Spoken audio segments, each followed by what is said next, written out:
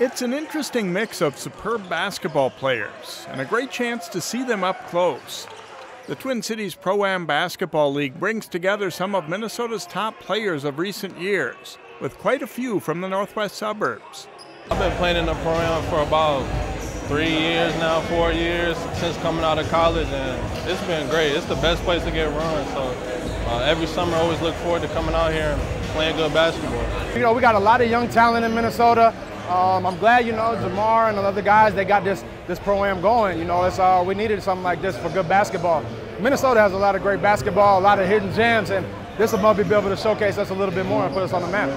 Former Champlin Park standout Marty Hill, Cooper grad Melvin Newbern, former Hopkins players Ray Cowels and Siyani Chambers, and Park Center grads Quinton Hooker and Devin Buckley are among the local talent hitting the court for this league.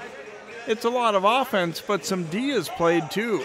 It's a pride thing, it's a lot of fun, but we also making each other better. So if I go out there and I let them do whatever they want to do, it's not going to be so much fun, we're not going to get better, and yeah, there's going to be highlights, but also it's competition. You know, people want to see competition, and we got to give them that.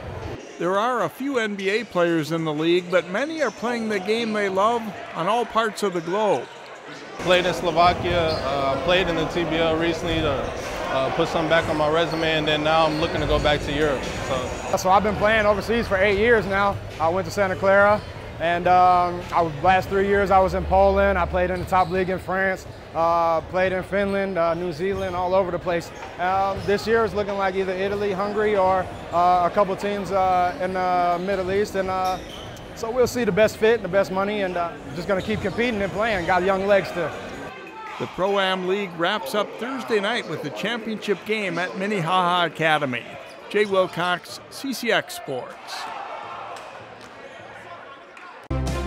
Find more prep sports games and highlights at ccxmedia.org and follow us on social media.